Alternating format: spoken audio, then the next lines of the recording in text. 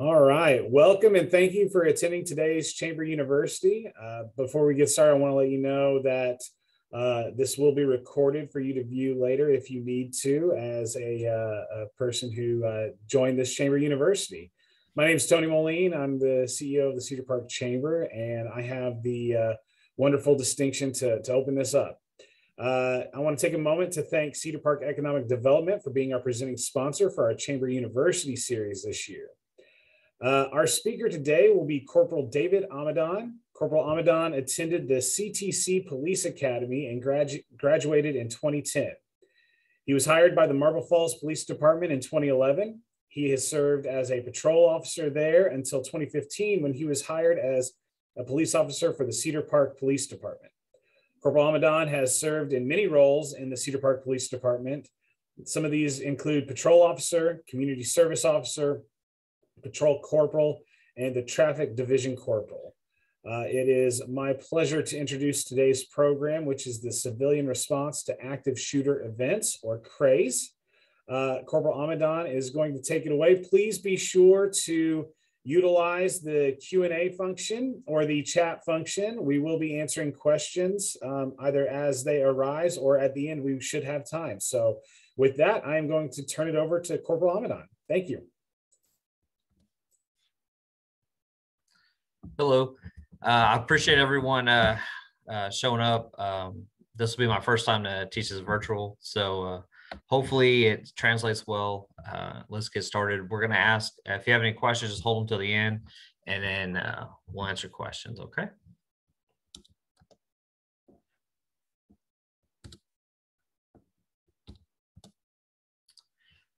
So like Tony said, I work for Marble Falls PD from 2011 to 2015. Joined Cedar Park in 2015, and I've been teaching C.R.A.S.E, which is Civilian Response to an Active Shooter Event, since 2016. So first of all, I kind of want to talk about, Monday morning quarterbacking. And what I'm trying to convey there is we're going to dissect some situations. In law enforcement, we do that a lot, the good, the bad, the ugly. And I'm not saying if I would have been in that situation, I would have come out smelling like a rose. But what we do is we dissect these situations and try to learn from them. And it's important that you understand that. So first of all, we're going to talk about Columbine. I bet most of you remember this. I'm going to play you a clip. This is from the librarian of Columbine High School. Her name is Patty, and she is a librarian, like I said. She heard some kids out in the hallway. She looks down the hallway and sees two kids with a gun. She thinks that, hey, these kids just have toy guns and they're messing around. So she starts walking down there to challenge them. And one of them shoots at her, hits the glass beside her. The glass comes off and breaks and hits her arm. She runs back into the library, and then she calls 911. So this is the 911 phone call.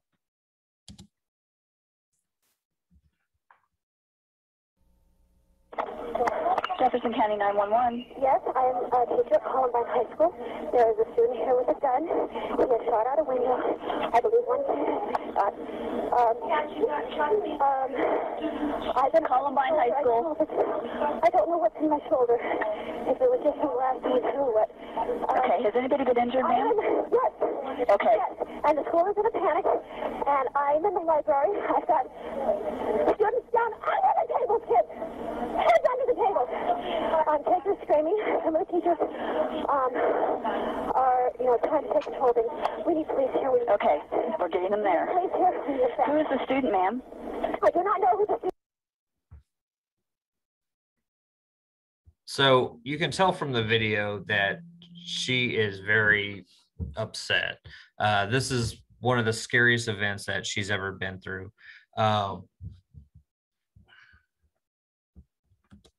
She talks about in the video, later on, she gave an interview, and she basically said that, she was too scared to get up and lock the doors or try to get the kids out. The 911 phone call is actually a few minutes long. In that amount of time, we should be looking at what can we do to improve our situation. So whether that's, locking the doors, trying to get out of the building, looking at that. Ultimately, what happened is she was unable to lock the door. She told the kids to hide underneath the table with their hands over their head, kind of like a tornado drill, because that's how she'd been, that's the most training she's ever had. And the shooter came in and executed the kids. It's pretty sad. She ended up living, she found a good hiding spot, and that was kind of what happened that day. But like I said, in that time period, there's some things that we could do to really improve our chances of being able to survive. This is a video. So Alert, who teaches us active shooter, and we go through a lot of training, they help put this program on for civilians, because they thought, there's so much training for law enforcement. Initially when we started, there wasn't a whole lot, but now we have a lot of training. We go to these facilities that are kind of like made for this. They move around the walls, and they're able to create like a school-like environment, business-like environment, and it's just really good training. And they thought, hey, let's make something so civilians can have some training and know what to do in these situations. So this is a video that they made, and I'm going to play it for you.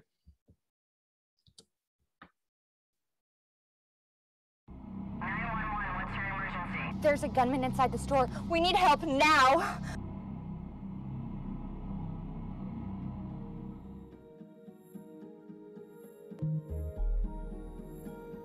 Do anything last weekend? It was very nice, wasn't it? Mm-hmm. Okay. About is the new system enhancement. What's going to be the solution by the time we... All right, thank you. Appreciate it. Actually think he's got he's got a truck. I don't know if your daughter would be interested.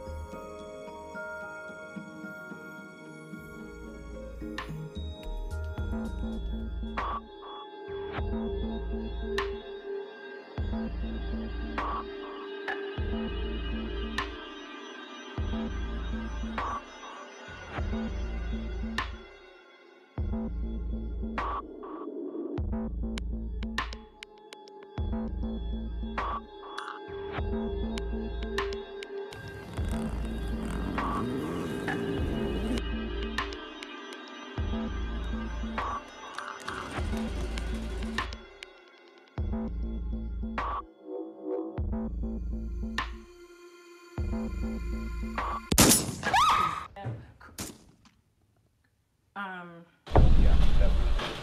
Now, she figured out what college she wants to go to?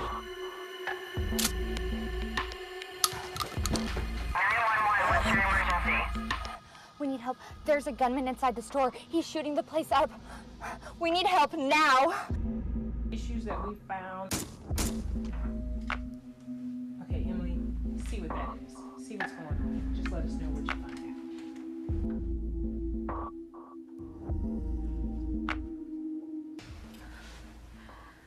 There's a man with a gun. He's right there. What's the wall? Lights. Lock it.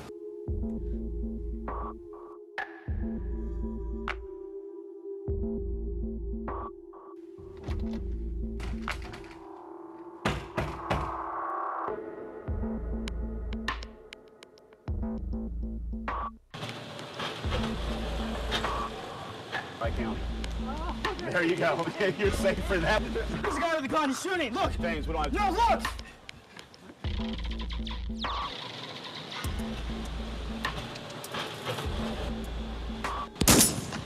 Run! Run! Run! To the right! To the right! To the loading dock! Come on, this way, this way, this way! Oh, no, come here. Yeah, in here, in here.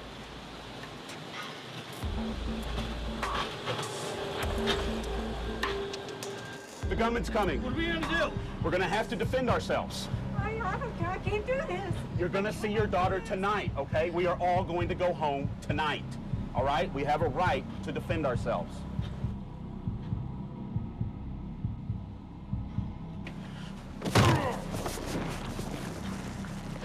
Get the gun!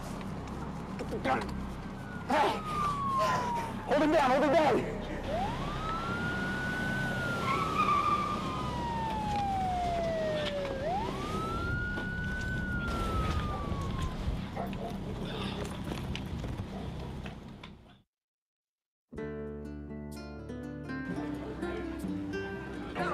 Gosh,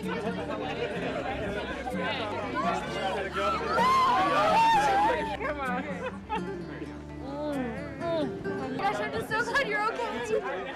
Yes, we're all gonna go home. Everybody's going home. Yeah.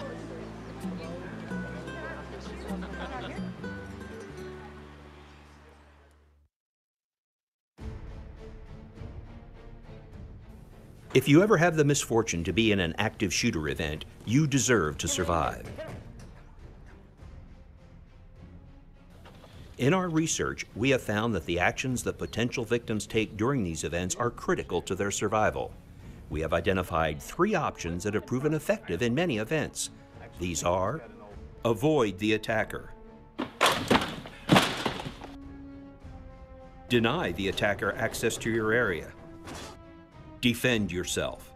It is a personal decision, but you have a right to do so.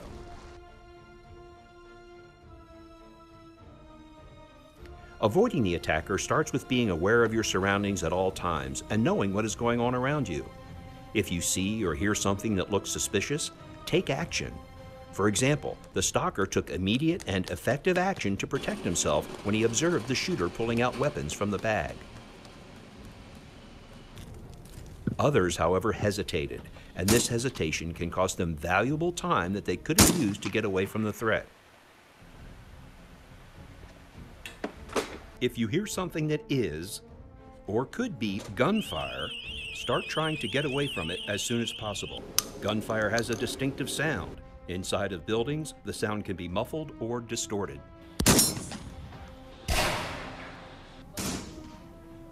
A single loud bang could be a person dropping something, or even thunder.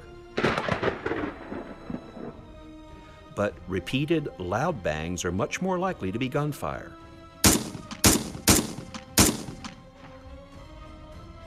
Additionally, look at the reaction of others. Are they startled or scared? Are they running? What are they saying?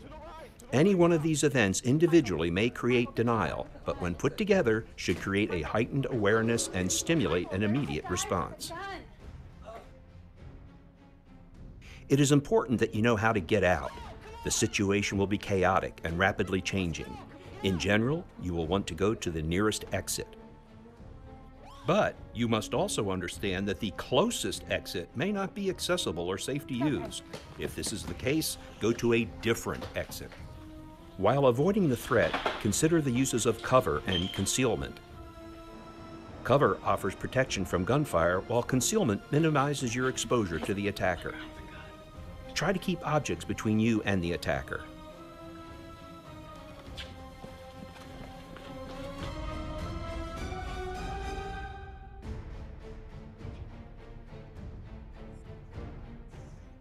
If you can't avoid the attacker, sometimes the best option will be to deny the attacker access to your location. In many locations, this can be accomplished by closing and locking a door, such as they did in the meeting room. Locking the door has proven effective in many attacks. If the door does not have a lock, you can place heavy objects in front of it.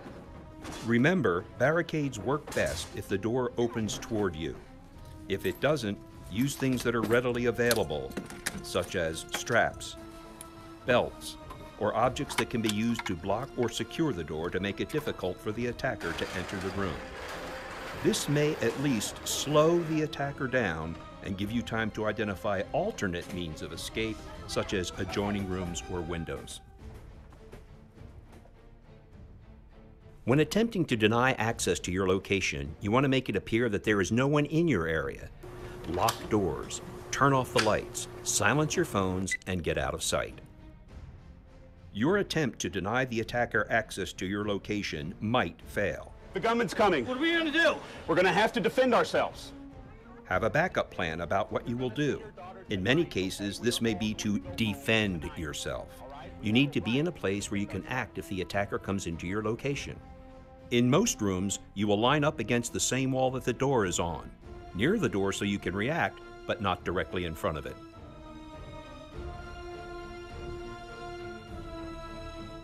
If you are unable to avoid or deny, your best option may be to defend yourself by using whatever is available. In a situation where someone is attempting to kill you, you have the legal right to defend yourself. Attack weak spots such as eyes, throat, and groin. Fight to the best of your ability and do not quit until the attacker is stopped. This is what the workers in the warehouse did when they were unable to avoid the attacker and felt their lives were in immediate danger.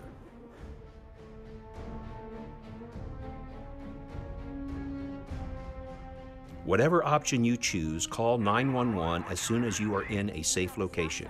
Provide any information that you know. The operator will ask you a lot of questions. If you don't know the answer, don't guess. Just say you don't know and only state the facts. I'm not sure. There's 3 of us in the room. We're on the... There's a guy with a gun, he's shooting. This will be a complex situation, and we can't tell you what you should do in every case. What we can do is provide you with information about the options that we have found to be most effective for surviving these attacks. The ultimate choice is yours. What you do matters. Avoid the attacker. Deny access to your location. Defend yourself. Law enforcement will be entering a chaotic scene with limited information. Their first priority will be to stop the threat to your safety. The police may not know where or who the threat is. Listen and comply with their commands immediately. Put it down, sir. Put it down. Both of you on the ground. Police are trained to look at people's hands to assess threats. Do not have anything in your hands that could be perceived as a weapon, such as a cell phone. Show me your hands, sir. Show me your hands. Move to us. Everybody, keep your hands up, please. Walk out the door. If told to do so, stay where you are and do not make sudden movements. Again, follow all commands.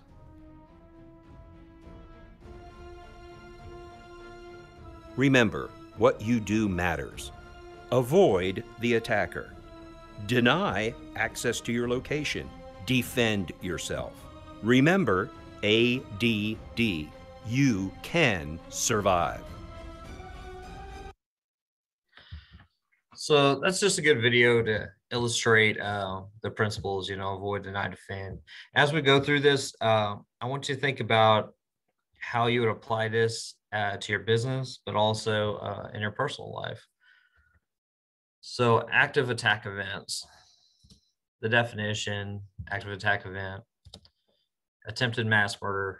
We've kind of started getting away from the whole active shooter and start to call them active attacks. That just has to do with the methodology used. They're starting to use other means now, vehicles, knives, and other means to carry out these attacks. So that's kind of why we've adjusted on that. So the attacker, really no profile. They have an avenger mindset, some broadcasts like on social media. Risk factors, they have a history of violence, exposure to violence, maybe substance abuse or dependence, mental illness, or history of suicide. Stalking, harassing, threatening behavior, negative family dynamics and support system, isolation or instability, or other concern. So this is a map of the U.S. and this has, it'll list the attacks. So hold on. There we go. So it's from the year 2000. So if you look on the right, it kind of tells you how to identify it. So the guns are yellow, knife is red, and car is blue. And small dots indicate under 4, and the bigger ones are 4 and above.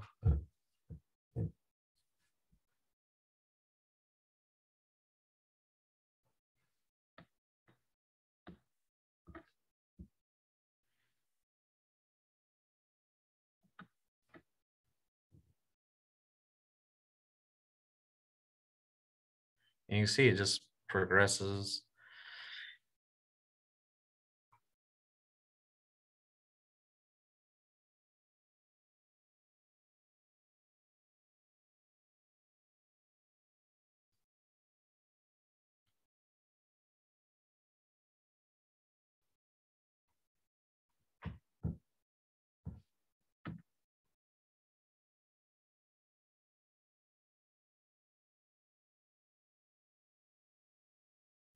So this is just active attacks. This is not gang violence or anything like that. This is purely active attacks. And it's kind of worrisome too, because you're like, you see it in the news, but you're like, man, I don't remember seeing that many. And I think it just has to do with how, if it's not something just crazy, it doesn't get reported. And I just, it's sad that it's like that, but 316 attacks in that amount of time. So this was kind of surprising to me whenever I first started looking at it, the location of attacks. I always assumed, maybe, education, would be the highest number of attacks. It was actually commerce. And that has to do with, people that have relationships with that business, or maybe they don't.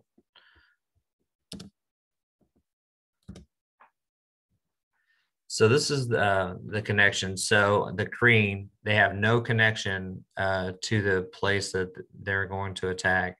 And the 55%, they do have a connection. I thought that was pretty shocking too, because, just somebody one day just decided to pick, hey, I'm going to go there and I'm going to go attack these people. And I thought that was kind of alarming. So talking about, switching from active shooter to active events at Santa Barbara, this was one of the first ones that the suspect, he initially started out with a knife and he stabbed 3 people, and then he transitioned to a gun, and then he actually got into a vehicle and started hitting people. Orlando, Florida, I'm sure you remember this. Suspect killed 49 people. He was actually connected to the business. He had actually been a patron there several times. Las Vegas, the highest number of people killed. It was 59 victims.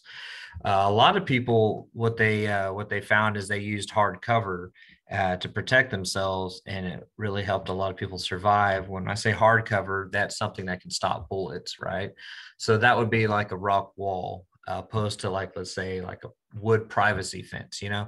That would be concealment. It hides you, but it doesn't stop bullets. Cover hides you, and it also protects you from bullets. So it's important when you're in these events to think of that. Think of where I could hide that could protect me. New York, suspect used a rented Home Depot truck to run people over. Sutherland Springs, 26 people killed, 20 wounded. What stopped this is a neighbor heard the shooting, walked outside, saw a guy shooting at the church, and got his own firearm, went out there, challenged the suspect, and the suspect fled. So the number of deaths we talk about, it really depends on 2 things: how quickly we arrive and target availability.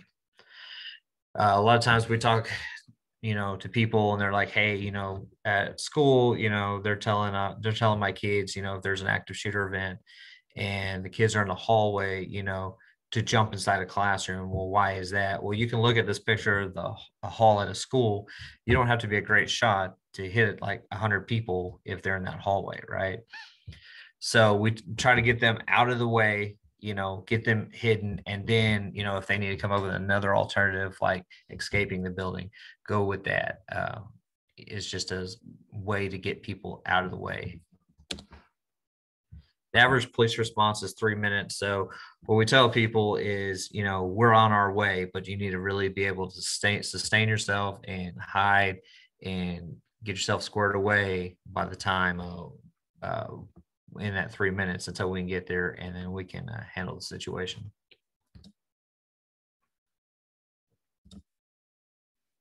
So talking about 3 stages of disaster, you have denial, deliberation, and that decisive moment. What we want to do is get out of denial. I took a class with an officer. He was in a parking lot, and he heard some pops, and he was like, is that fireworks? He was off duty, he was with his family, and he was like, well, it's probably fireworks. Come to find out, it was gunshots. And it's just our brains want to accept that, everything's fine is probably nothing, is probably just fireworks. We want to get out of that and start going to deliberation. Hey, what could I do? Where could I hide? What could I do to survive? And in that decisive moment where you act on that.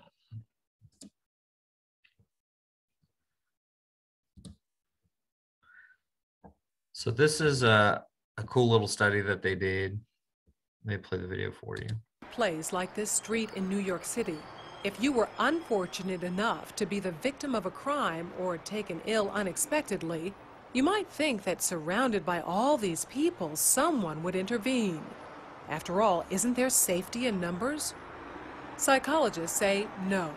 Research suggests that often a victim is less likely to receive assistance when surrounded by a group rather than a single bystander.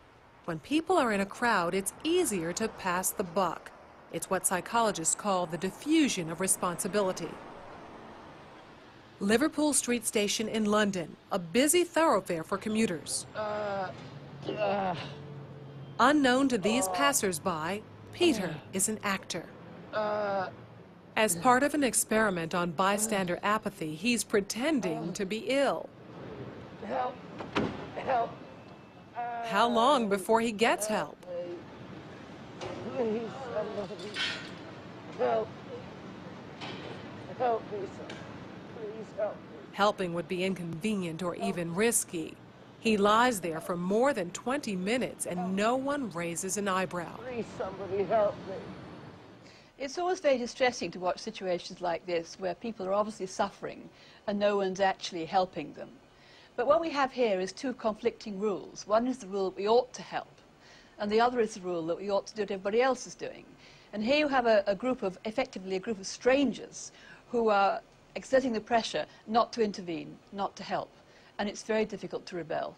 Ruth, another actor, takes Peter's place. How long before she receives help?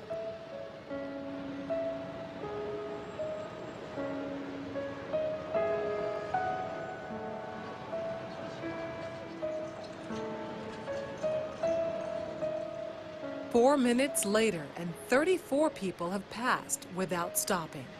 Well, people don't really want to know. They just haven't got the time. Well, they have got the time, they just don't want to get involved. Unwittingly, these strangers have silently formed a temporary group with a rule: don't get involved. They're afraid to stand out from the crowd and won't take action if no one else does. This woman has clearly spotted Ruth, but she conforms to the rule and does nothing. Watch what happens, though, when someone else helps. You all right? You all right? Yes, thank you. Sure, you look a bit clicky, you know what I mean? She suddenly finds herself in a different group with a new rule: to help. You want to sit up? She don't look well, does she? You all right? Yeah. Sure. First I thought she was dead. Then I sort of checked to see if she was breathing or not. And I looked around and I couldn't believe that no one had noticed her, because there was a bloke sat there just absorbed in reading a newspaper. This time, Peter's dressed as a respectable gentleman. Now that his dress is in keeping with those around him, how long before he's rescued? Hello, sir. How are you today? I'm all right. 6 seconds. She even calls him sir, and suddenly everyone's a good Samaritan. Do you suffer from epilepsy? No. Why you're lying on the floor in the rain? Because he's part of the right group, everyone wants to help. I would just hate to be in his position of feeling ill and nobody helping and walking past, so I'd just like to check that he was okay. And I thought, well, it's wet, so he must really be ill because he's going to ruin his suit anyway. So why do people just walk by? I mean, I think it has to do with, you know, like they said, people not wanting to get involved. If someone's lying there and someone thinks they're dead and people are just walking past them, you know, it goes through their mind, well, why is no one else helping, you know, and they don't want to look, you know, weird, or they want to do what everyone else is doing because, you know, for whatever reason. And that's one of the keys to this class, is being able to step outside that. You know, just because other people aren't reacting, that doesn't mean you shouldn't. It should empower you to step up and act and get out of that denial phase. Plays like this. So they say, as far as deliberation, you have a human brain and a lizard brain. Your human brain, you you're in right now. You can think about complex thoughts. You know, you think of a plan of action. A lizard brain is when it all goes to pot and you have to make a decision right then and there. What you can do is program your lizard brain. So have a plan before something bad happens. So this has to do with like your places of business, like going through there, your business. Hey, you know, maybe I need to put a lock on this copy room in case people had a shelter in here. Drilling, you know, hey, you know, let's kind of have a drill, you know, what will we do? Let's have an action plan, and going through that, and just, you know, having a little bit of training and forethought. That way, if it ever happens, you know, you're in a good predicament. If you ever have the misfortune of having dinner or lunch with a cop, you'll see that police officers, they typically sit with their with basically facing the door, and that is just our you know, unconscious subconscious way of just looking for threats. So if someone were to come through the door, you know, we could handle that as opposed to having our back towards it. Other good, you know, things to think about is like where to sit in a restaurant. A good spot is near the kitchen. A lot of people ask why. It has to do with an exit. There's always an exit at the kitchen. So if you had to get out, you know, you could jump out and run out the kitchen. And it's important that you, like, let's say you're eating with your family, to communicate that with them. Hey, if something were to happen, we're gonna leave through this door, you know, out of the kitchen, you know, and just be aware of that. It's just good planning.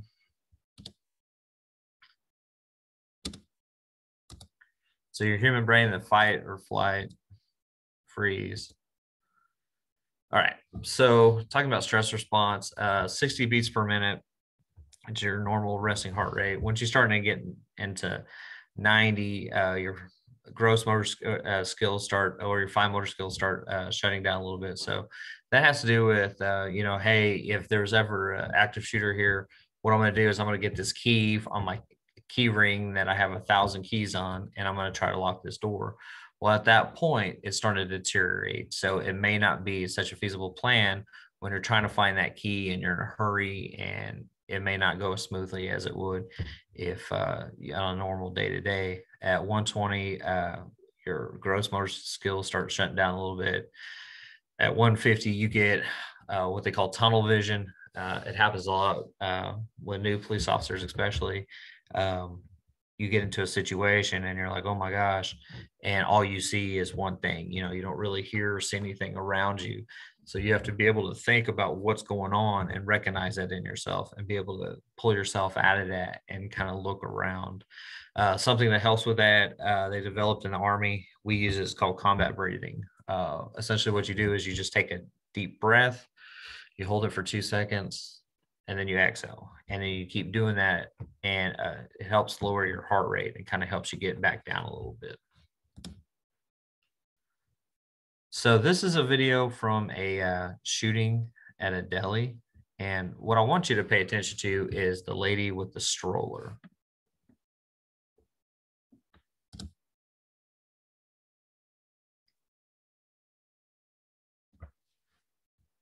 So you can see she's trying to unbuckle her kid.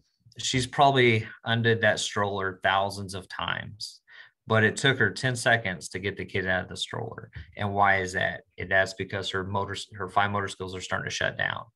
And something as simple as her unbuckling her kid that she's done 1,000 times is now a lot harder.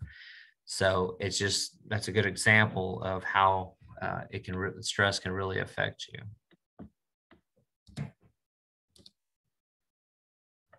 So I want you to look at this. This is an outline of a building, and I want you to look at the exits and see how many exits you think there are.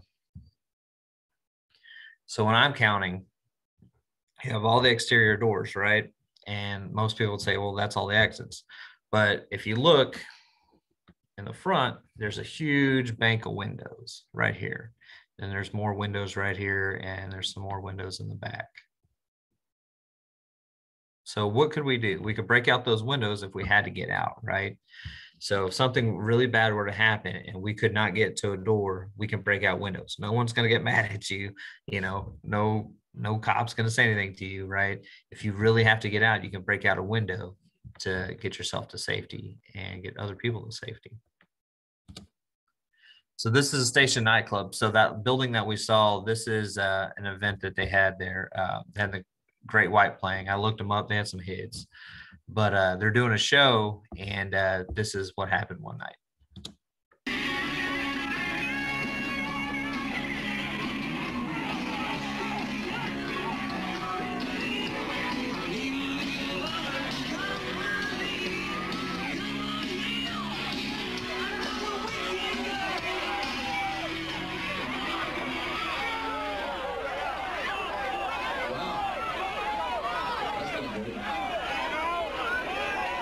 You can see the pyrotechnics out the building on fire.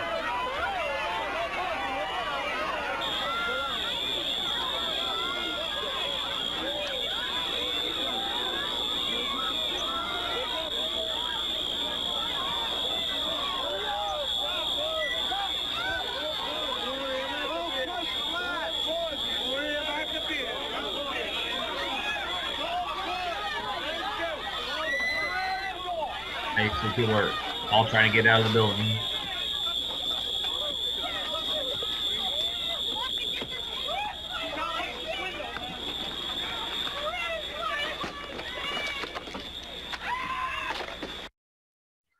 So why do you think they were all trying to get out of that one door opposed to all those other doors that were around? I think it has to do with that's the way they came in. They came in and that's the only way they knew. Instead of walking around the building, it's a new building maybe to them, walking around saying, hey, there's an emergency exit here, there's an exit here, there's one by the bathroom, walking around and doing that, they just know the exit that they came in. And I think that's important, especially when, you know, your business or when you're out with your family and you go to a new place, you know, hey, you know, tell your kids, look, there's an emergency exit here, there's an emergency exit here. That way they know. It really takes nothing, just do an extra walk around and know all your exits. So that front door, that's eventually what it turns into. It gets so jam-packed, people fall over and they're just stuck at that doorway and people are not able to get out.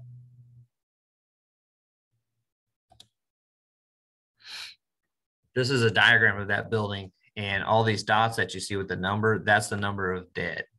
So you see this front entrance right here where they were trying to get out. 31 people actually died right there because they were unable to get out. If you look right here by the windows and the game tables, there's all these windows. 18 people died right there. 9 people not too far away from them. There's actually an exit over here by the restrooms. 3 people died in that area. The office, like we said, you know, there's windows back there. A couple people died there. A couple people died in the hall. If you look in the kitchen area or the video game area, 9 people died there. There's actually an emergency exit right back here by the kitchen. So that's why it's so important to know your exits and just familiarize yourself with the surroundings that you're at. Talking about combat breathing, shifting your emotion. If you're in one of these events, you're going to be the most scared you've ever been. But if you can shift your emotion from being just terrified to I'm going to survive this, someone's not going to take me from my family, and that'll help you so much. Also staying fit, you know, just helps out in every way as far as like being able to calm yourself and being able to get yourself out of situations. Talked about this, so script and practicing, you know, with my family, when we go out to somewhere, you know, if it's a new place, I'll say, hey, these are the emergency exits. This is what we're going to do if something happens. If we do get separated, something like that, you know, this is where we're going to meet. As far as business, this is good because, you know, let's say, you know, you have customers, some unruly customers sometimes, right? It could always escalate. So script, practice, you know, kind of what you would do in those scenarios. But then, you know, it also show your weakness, because when you go through, be like, man, you know, they have direct access to everyone. All they have to do is like jump over this counter or something like that. And it just kind of helps you think of ways to maybe get around that or your business or your facility.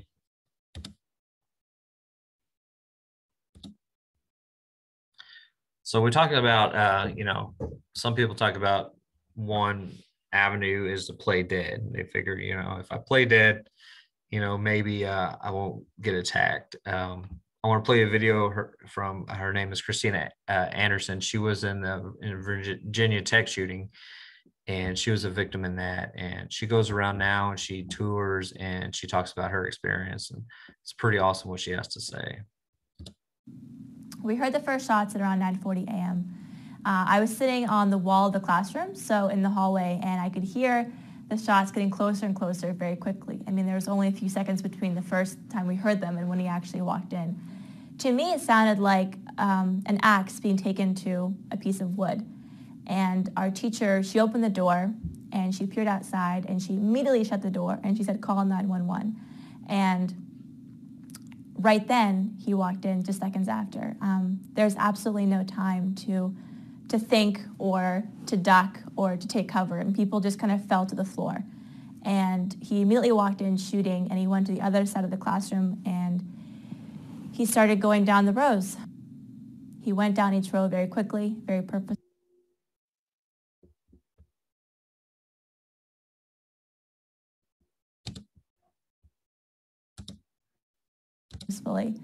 And I remember thinking, your turn is coming. You're going to get shot. I mean, I didn't realize there was an active shooter, but I knew something bad was happening. He came back to our classroom 3 times, and on the 3rd time, he killed himself in the front of the class.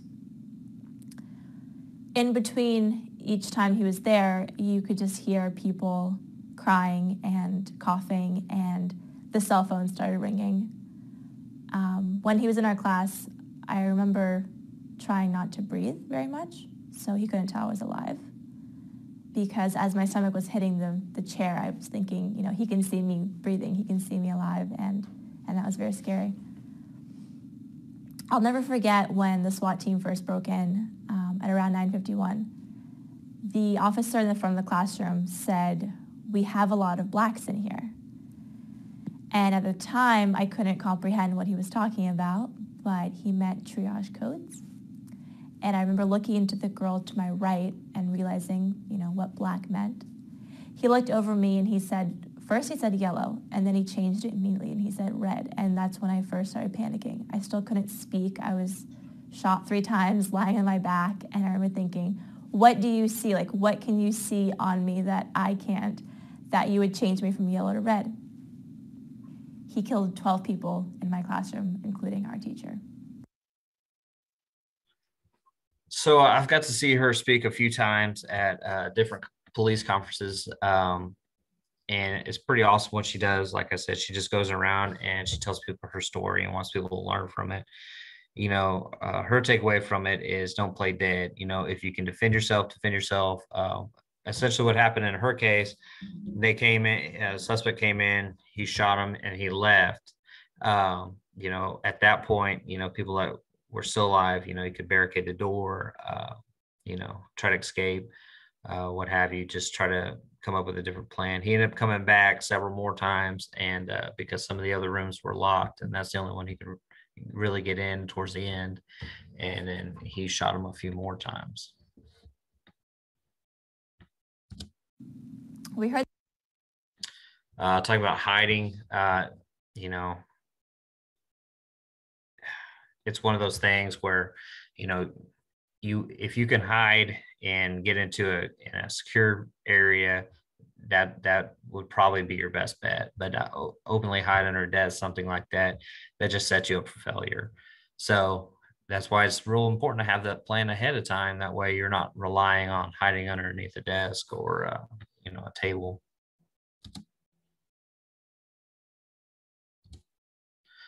So that's our principle. So avoid, try to run, as soon as it happens, if you can, run. If you have to, bunker down, lock the door, secure yourself. Do you have any weapons at your work? That's something to think about too. Most people would say they don't have weapons. I teach this at schools and they're like, no, we're not allowed to have weapons at our school. It's like, okay, you don't have scissors, you don't have a fire extinguisher. you're well within your legal right to defend yourself if someone's trying to murder you, to defend yourself. So think about what you could use to defend yourself at your workplace.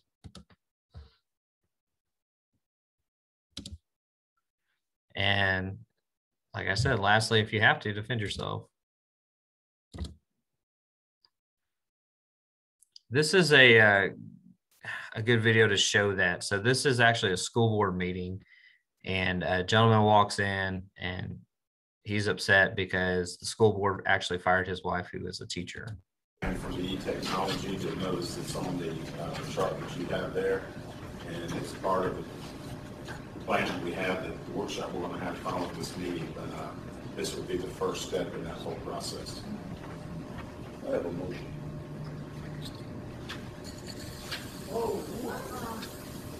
A motion. Everybody in this room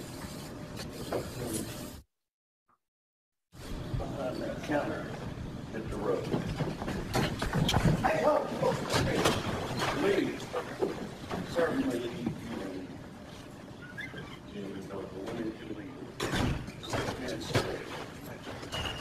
everyone else leave.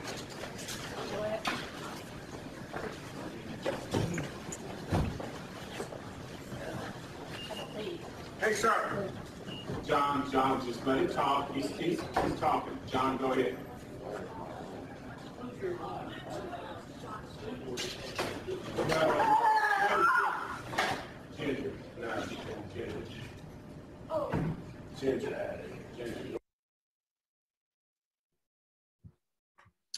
So you can see here, first of all, someone walks into a room and they spray paint V for Vendetta sign on a wall. It's probably your cue to leave, right?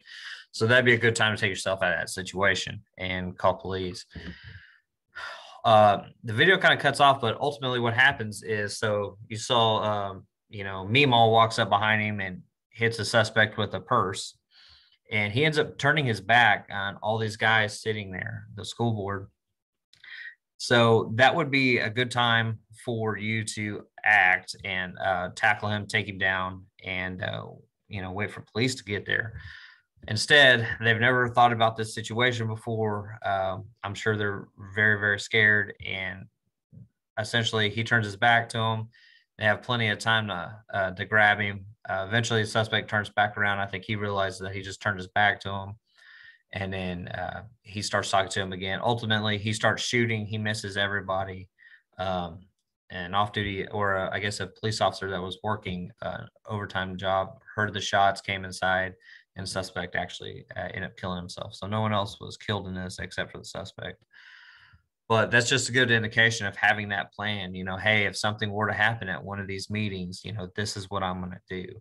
And, the first opportunity I have, if I have to fight, I'm going to take that opportunity.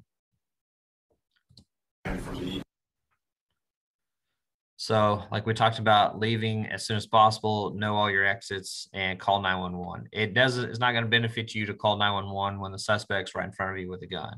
Get yourself out of that situation, then call 911. We don't have teleport a cop yet. We're working on it. It's in its beta phase, but until we get teleport a cop up, just leave, be safe, and call 911. Try to get a good description of the suspect. He's a white male. He's wearing a blue hoodie and blue jeans. That way police have a better idea when we get there. This is that deli shooting I talked about earlier. As soon as the suspect walks in with a gun, you can see people, trying to get out of there as fast as possible.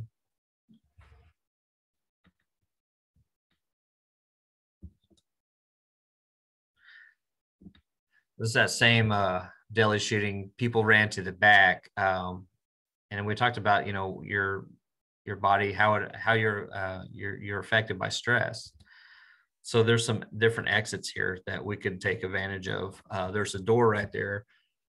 You see where the red arrow is. The guy actually pushes on the door, but he doesn't push on the crash bar to open the door. So he pushes the door doesn't open, and he's so amped up, I think he didn't realize, oh, I got to push the crash bar to open. There's a ladder there to get you out on the roof. Instead, they're just kind of hiding in plain sight. If you were in this scenario, there's no other exits, what you could do is try to barricade that door so he can't get in there, and then find something to defend yourself. So if he does get in there, you stand a good chance. Obviously, lock the doors, turn the lights out, and hide out of sight. You know, you don't ever want to stand in front of a door. As a police officer, that's something we learned on day one. If you stand in front of the door, you stand a chance of getting shot because bullets go through doors.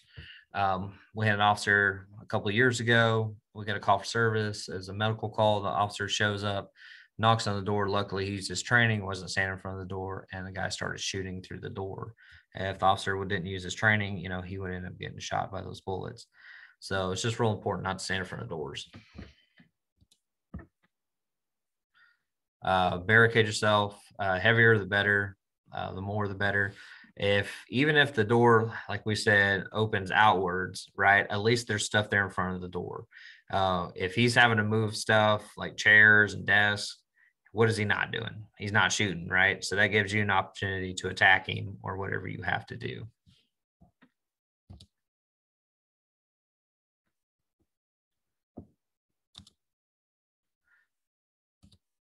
Other things you could use for like barricades. Simple door stops work well. Ropes, you know, tying them around doors, pulling on them. If you saw in the video, the guy used his belt and put it around the system at the top of the door, that kind of middle hinge. And once you do that, it's almost impossible to open up the door if it's cinched down tight. They sell a lot of different locks that you can buy for your businesses. A lot of schools have implemented this. So I'm sure you're familiar with Sandy Hook. Suspect walks in into an elementary, and he starts shooting some kids. There's a teacher, her name is Caitlin Rogue. She's a hero in my mind, and she really saved a lot of kids that day. So here's her video. All day we have met people who remind us what teachers do, how much they care, even in the face of terror. And I sat down with a first grade teacher at that school, Caitlin Roeg. She heard gunfire, large windows exposed her classroom, so she managed to rush 15 small children into a tiny bathroom to try to save their lives. I put one of my students on top of the toilet dispenser. I just knew we had to get in there, and I was just telling them it's going to be okay. You're going to be all right. I had pulled a bookshelf before I closed the door in front of it, so it was we were completely barricaded in. I turned the lights off. Did you tell them to be quiet? Did you worry about one of them? No, I told them to be quiet. I told them we had to be absolutely quiet. Because I was just so afraid that if he did come in and then he would hear us and then he would maybe just start shooting the door. So I said, no, we just have to be absolutely quiet. And I said, there are bad guys out there now. We need to wait for the good guys. They're coming again. I wanted us to be okay. And I'm so saddened that there are people who in this situation are not okay. And my heart goes out to anyone who knew them and was a part of their lives. I just can't imagine. Did they cry? No, if they started crying, I would like take their face and say, it's gonna be okay. Show me your smile. Like I really tried to and one of my students was, would say like things like, I know karate, so it's okay. I'll lead the way out. Like, they really said to you, we want to go home for Christmas. Oh yeah. Mm-hmm. Yeah. Or I just want to hug my mom, or just, things like that were just heartbreaking, and like in my mind, because you're hearing, I've never been a part of something obviously anywhere near this traumatic.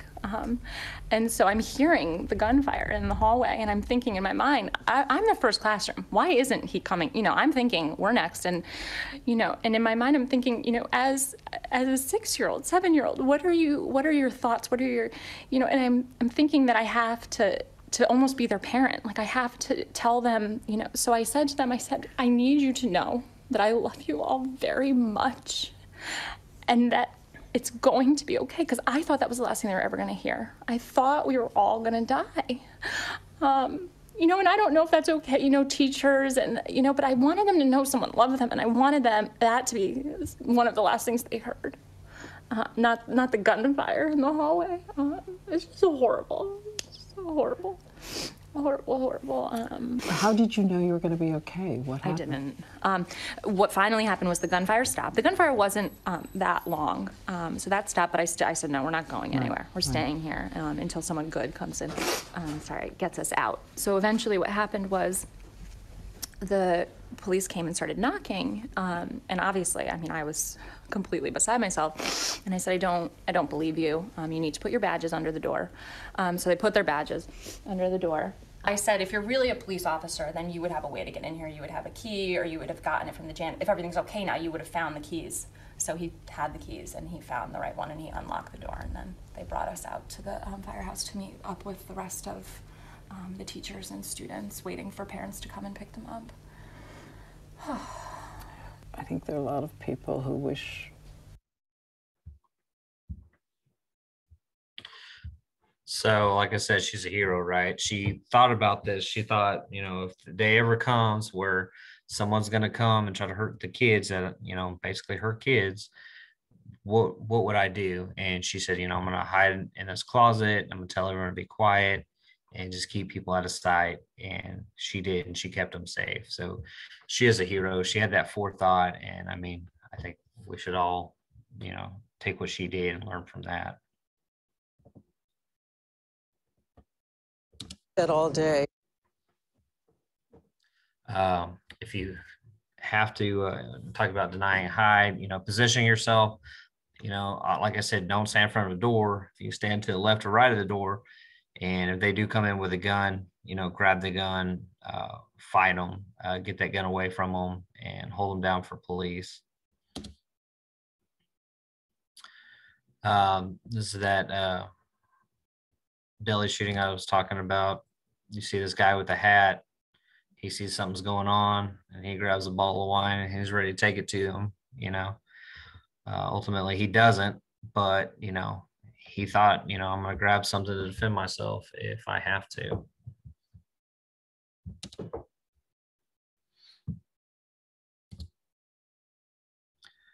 So it's really, you know, what you do matters. You know, it matters a great deal in your survivability. When the attack starts, a little flow chart, primary exits, you know, avoid them. If there's not any good exits, deny them entry. Look for other exits. No, then defend yourself. Talked to you a little bit about Virginia Tech with Christina Anderson. This is Norris Hall. This is where it all happened. Those doors, he actually went in there and chained those doors shut so police couldn't get in there or had a harder time getting inside. This is the second floor where the attacks occurred. So you can kind of see started 206, 207. Her classroom was 211. 204, what happened? They heard the shots. The professor goes over there, tells kids, hey, break these windows out, get out. He's sitting there holding the door with another student. Several kids get out. The suspect ends up shooting the door, hitting the professor, but a lot of lives were saved that day just from his action of, you know, hey, get out. See these other rooms, they were able just to come in and out. 205, no one was able to get in there because the students actually laid down on the floor and they barricaded the doors with their feet, and the suspect wasn't able to get inside. So you can see how a little bit of prevention goes a long way. So when we arrive, make sure you follow our commands, show us your hands, and, you know, importantly, don't make any sudden movements. We don't know what's going on. When we get these reports, you know, there could be 3 different descriptions of the same person, you know, so we don't know how many people there are. The best thing you can do is hands up. You know, don't put your cell phones in your hands or anything like that. Just show us your hands. You know, that's the most important thing. As a police officer, we learned that hands kill. So just hands up and let us, you know, sort everything out and make sure that everybody's safe. So our primary focus when we start, you know, stop the killing, right? When we come in there, we have to make sure that the suspect is stopped one way or the other. Once he's neutralized and, as far as like being in custody, we have to stop the dying. So what we do, we've worked a lot with EMS and the fire department as far as them coming into a warm zone. And basically warm, meaning that there's no more shots being fired, but there's still a potential of something going on. So they have body armor, they come in with us under guard, and then they start caring for people and getting them to the hospitals that they need to go to.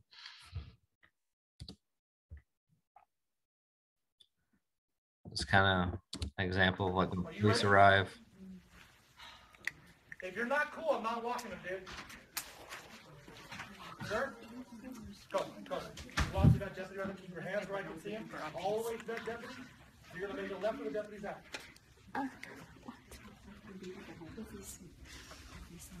Probably not a great time to be recording what's going on, but Thank you. you can see their hands are in the air and the officers are just I'll take a bullet before you do. That's for damn trying sure. to get them out of the harm's way and just trying to get them to safety. Medical training, this is something that you really need to look at.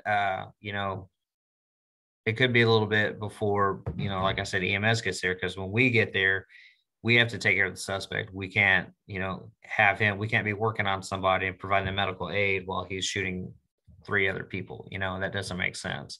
So if you take that upon yourself to get medical training or get medical supplies, that's a huge thing, and just have those around and have the knowledge base to be able to take care of people until EMS can get in there. This is called a Cat 5. It's a cat tourniquet, right? We use these right now. We carry them on our vests. They're a great tool. We had a guy that was stabbed a few weeks ago, and an officer put that on his arm and saved his life. It's just a fantastic tool to have. You can buy them on Amazon. You can buy them, different medical places, and they're relatively inexpensive for what they are. And just having those on staff, man, I mean, that could be that's a lifesaver right there. Just that, the knowledge base to use them. Williams County has this class. It's called Stop the Bleed. Williams County EMS, fantastic class. It kind of teaches you about a little bit more than first aid and how to use the tourniquets. And it's just a great training. And that's, if that's something you want to bring to your office or personally, that's just a fantastic training. So like I said, Williams County EMS puts that on. As far as like a business standpoint, it's going to be a rough patch. You got to think about, what you're going to do. And it's better to have a plan in place before. So if you can think about, hey, if we had a traumatic event here, I already have these people that we can reach out for my employees to get help, different people for them to talk to, counselors, and think about, like, as far as like, eventually your business is going to have to get up and going, but, you may have to think there's some hard things with that, like Sandy Hook, they ended up like tearing down that whole elementary because, who really wants to go back when an awful thing like that happened, So there can be a lot to really think about and plan as far as one of these events. And as like I said, this whole class is, better have a plan beforehand than whenever it happens and you're scrambling. We never name the suspect. We always call them suspect or, the offender, because we don't want them getting any notoriety off of it. So this young lady is Victoria Soto. She was also a teacher at Sandy Hook.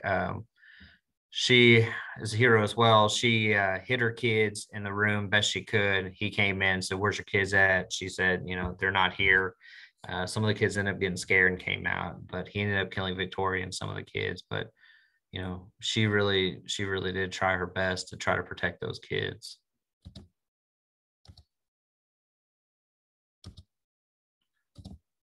So Angela McQueen, she's a PE teacher, and she has lunch duty. She sees somebody tells her, "Hey, this kid has a gun." So she walks over to the kid at the lunch table and it's like, "Hey, do you have a gun?" And he kind of stands up, gets defensive. He ends up going for it. She grabs the gun. The kids just start firing rounds into the air. Once he's out of bullets, she takes him down onto the ground and holds him there until police get there and are able to arrest him. So, you know, she wasn't afraid to challenge him and do what she had to do to protect those kids. So what can you do as a business owner / leader? Like we talked about, evaluate your facility, security, look at your locks. Do I need to add a lock to this particular room?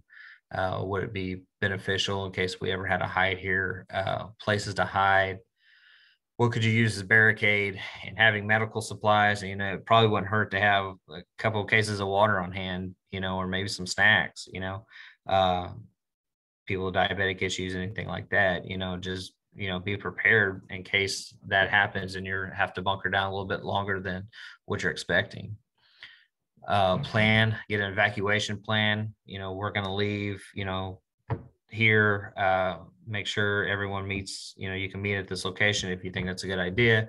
If not, make sure you call me and we'll try to get together who all is outstanding. Have a crisis plan, like I said, you know, have all that beforehand. If something bad does happen, you're able to point your employees or whoever to some knowledgeable people. Employee intervention, you know, just, you know, it doesn't hurt to, you know, talk to your employees and have that relationship. You know, somebody's going through a hard time, you know, just try to be aware of that. You know, if you see drastic changes in them, you know, there might be some options out there as far as trying to get them some help, you know, so, you know, nothing, it doesn't ever turn violent. Training, C.R.A.S.E training, this class is absolutely free. If you ever want me to put it on for your business, it's absolutely free. I come out, I love to do it. Like I said, you know, this is one of my passions and I've done it since 2016. So just get a hold of me. Tony can give you my email. Training, get that medical training, you know, anything you can do just to, you know, be ahead of the curve, get the medical training, get, you know, stop the bleed training, CPR, first aid, just something where, you know, you're all trained up and everyone's competent in it. So at the end of the day, like I said, you know, what you do matters. You know, I applaud you for, you know, taking this class. It is really a big step, and I'm always glad when people do, because, you know, hopefully it helps you and it's eye-opening. Like I said, this time, first time I've ever had to do it virtual, so I don't get to see all your faces and answer your questions right off the bat, but hopefully it was beneficial to you.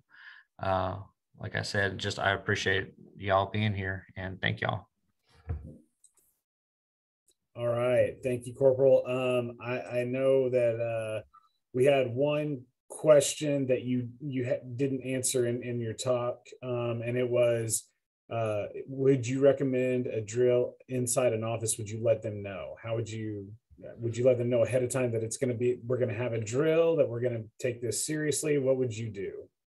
Yeah, so I would definitely just, you know, call the PD. You can call me and say, hey, do you want to just sit in on it? And I'd be happy to. I do this a lot for businesses, churches, schools, and, you know, kind of just sit there. And it doesn't hurt to have an extra pair of eyes just to be able to watch and, you know, hey, have y'all ever thought about this? Or if y'all are doing something awesome, you know, I can take that and bring to other people. An example is I went to a school one time and they had, it was a 2-story school. And their plan for the second story, where the second graders were, was if there was anything happen, they were going to break out the windows, and the second graders were going to jump out of the windows onto the ground from the second story.